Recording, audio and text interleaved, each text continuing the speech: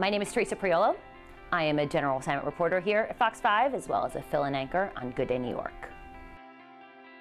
I grew up in Clifton, New Jersey, so everybody jokes with me that I'm a Jersey girl. I have the big hair, but the nails are real, I will tell you that.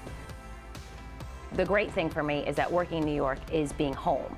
I worked a long time to be able to get back here. So to be able to do the job that I love in the city that I love, report for my friends, my family, my high school teachers, my dentist, my hairdresser, I mean, the people who have known me since I was a toddler now tune in to watch.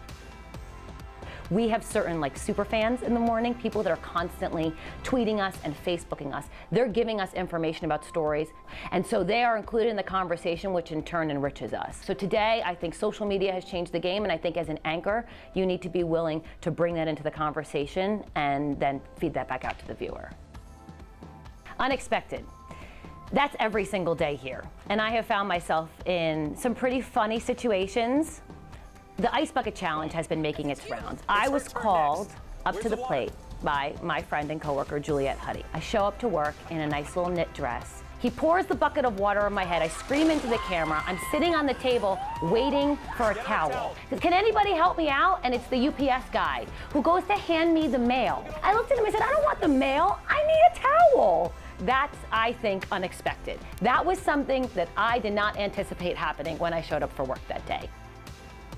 It is fun, and I mean that in the greatest way. We work with young people who are incredibly creative, who are constantly pushing the envelope. That's something that our bosses encourage. Do more, be better, go farther. You've never done that in a story before, give it a shot. Look at that. Teresa's gonna hurt herself. Teresa's like the bionic woman. Teresa's gonna hurt herself. Go, Teresa, go. What's also really cool about Fox 5 is that while you have the opportunity to be really fun and really creative, you're also working with people who have been doing this for quite a long time, who are legends. Nowadays, people can get news anywhere. The internet is so vital to what we do every single day.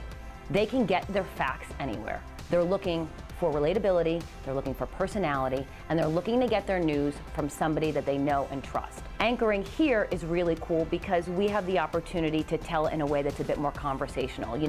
We're able to sort of let our hair down a little bit.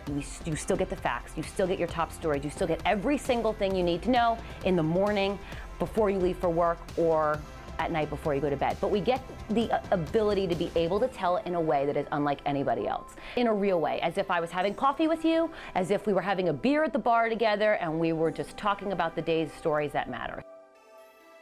It's Priolo, not Priole, not Priola. Priolo. Priolo. Nice and easy, right? Rolls off the tongue. Like a town in Sicily. Perfect. Yeah. We got it. Done? I think so.